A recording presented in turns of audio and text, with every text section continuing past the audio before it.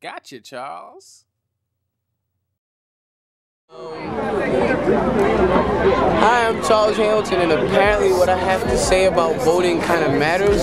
So, if you think the status quo is fine, don't vote. And if you feel like there's some kind of change that you need to make, November 4th would kind of be an important day, now wouldn't it? Don't vote for who everybody says you should vote for. Vote for who you think is going to make a difference. And your vote does make a difference, whether you like it, believe it or not. And again, I'm Charles Hamilton, and I approve this message. Express a frontier.